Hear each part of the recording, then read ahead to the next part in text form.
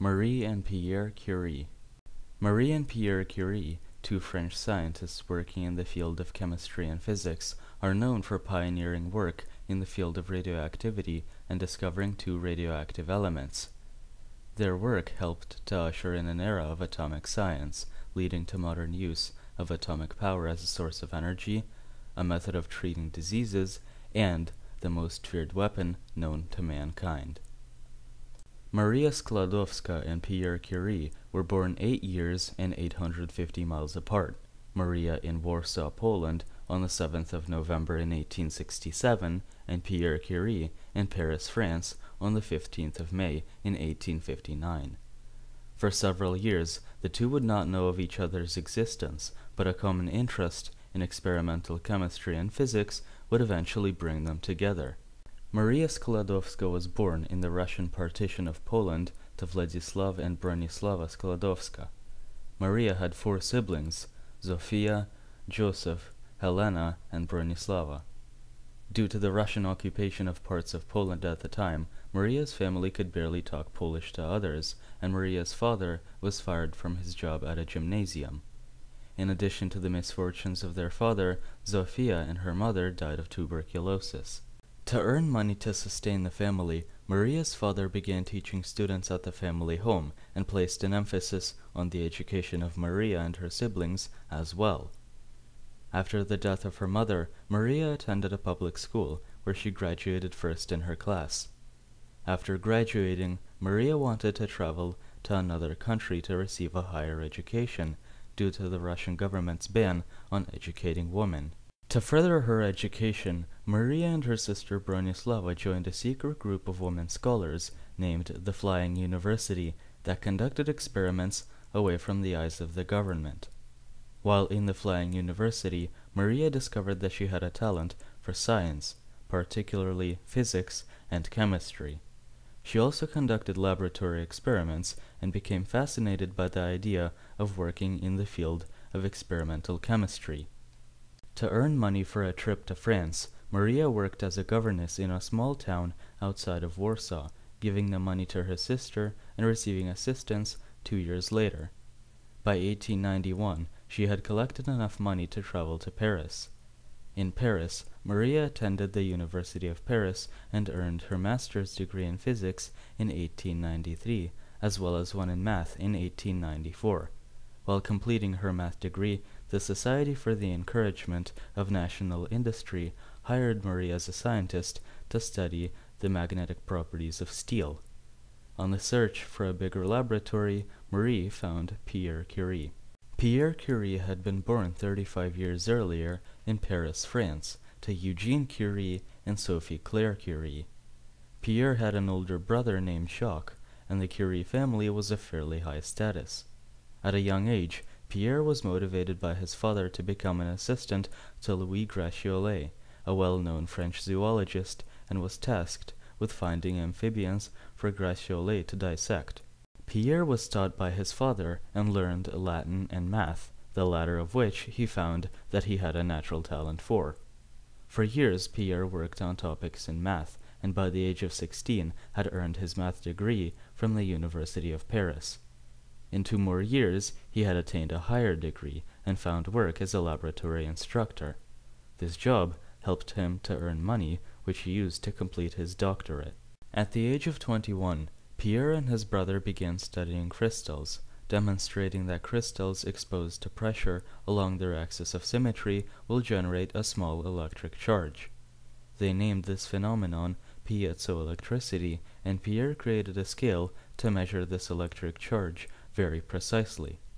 Piezoelectricity is now used in many modern electronics in everyday life. In addition to piezoelectricity, Pierre experimented with the relationship between magnetism and temperature. When Marie met Pierre Curie, he had already established a name for himself and had begun work in a laboratory of his own. A Polish scientist and friend of both Marie and Pierre introduced Marie to Pierre because he thought Pierre could provide space in his laboratory for Marie to conduct her research. The two scientists talked about science, and after some time together, Pierre proposed to Marie, and Marie agreed to marry him on the 26th of July in 1895. After traveling to Paris to visit her family, Marie returned to Paris to pursue a PhD, while Pierre attained his doctorate and became a professor at the University of Paris. Meanwhile, the German scientist Wilhelm Röntgen had discovered a new type of radiation, something he called X-rays, a discovery which was taken up by Henri Becquerel, a French physicist whom Pierre knew. He discovered that uranium emitted X-rays, which caught the attention of Marie Curie, who decided to investigate this new field of science. To conduct research into radioactivity, Marie repurposed her husband's piezoelectricity meter to measure the small electrical output produced by the X-rays from uranium by balancing a small current created by pressurizing crystals. She determined that the rays were atomic properties of the elements, meaning that the atom was not as scientists had previously imagined it. The most pressing question raised by this discovery was whether this energy could be harnessed, a question answered in the 1940s by the creation of the first nuclear reactor, then the first atomic bomb. During investigations of different minerals for radioactivity, Marie discovered that pitchblende, a mineral from which uranium was extracted, was much more radioactive than uranium itself. This meant that there would be another element besides uranium in the pitchblende, and Marie worked to discover that element. There were, in fact, two other elements in pitchblende, the first one being polonium, which the Curies discovered in 1898 and named after Marie's home country, and radium, which they discovered shortly after. The discovery of polonium was quickly overshadowed by that of radium, as radium was thought to cure diseases, used in paints and dyes, and was widely applied to many other aspects of life. Marie and Pierre conducted many further studies into the properties of their new elements, and in 1903 were awarded the Nobel Prize for Physics. However, Marie was too ill to travel to Stockholm to accept the award, and Pierre had to go without her. Working in a laboratory where nearly everything was radioactive had made the Curies extremely ill, and they decided to shortly travel out of the city to live in the countryside. Shortly after their return to Paris, Pierre was struck by a horse carriage and died on the 19th of April in 1906. The University of Paris offered Marie the position that Pierre had previously held, and Marie moved to Sceaux, where Pierre's family lived. She continued their work on radioactivity, particularly Pierre's work on the effect of radioactivity on nearby objects, and was again nominated for the Nobel Prize, this time in chemistry. In December of 1911, she traveled to Sweden to accept the prize. After Pierre's death, Marie had fallen in love with a former student of his, Paul Langevin, another renowned scientist. However, Paul was already married, and after a short time, Marie was again left without a partner. She recruited the help of her daughter Irene in new laboratory experiments, as well as helping to create traveling X-ray machines to treat wounded soldiers during World War I. These X-ray machines helped doctors to see the wounds that they would be performing surgery on. By the end of the war in 1918, Marie Curie's affair had largely been forgotten, and she was again regarded as not only a great chemist, but also as a humanitarian. She traveled to America, where she was given $100,000 to purchase radium for an institute in France, and again later to receive another $50,000 donation. However, Marie's health was steadily and rapidly failing her. Marie Curie died on the 4th of July in 1934 in eastern France due to prolonged radiation exposure. Marie and Pierre Curie conducted extensive research into radioactivity and discovered and named two new elements, for which they both received Nobel Prizes. Their research has led to many advancements, both good and bad, in technology such as nuclear medicine, atomic energy, and the atomic bomb, a legacy that will affect all future generations. Thank you for watching this video, and this time there won't be a regular outro because I wanted to take a moment to say some things.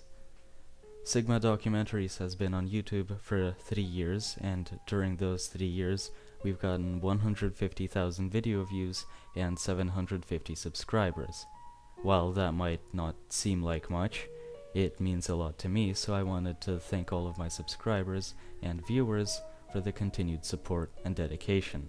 I hope that in the next coming years, that support will remain and perhaps even grow. With that said, it may have come to your attention that videos on this channel are becoming more and more delayed. This is because of several reasons. First of all, I try to make each video with more attention to detail and quality, which takes time. Second, I do have other priorities besides this channel, such as school and a job, and those can often take time out of working on the videos. I do try to put out videos as often as I can, but that is often disrupted by other things. Videos will keep coming, but they might become rare, so to speak. I have a schedule of videos which I want to make, which I think will be interesting, so if you want to be updated when those come out, subscribe.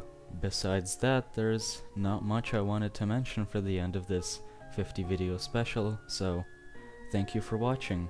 And if I've been putting images of nature in the background during this narration, I'll include a link to download those in the description.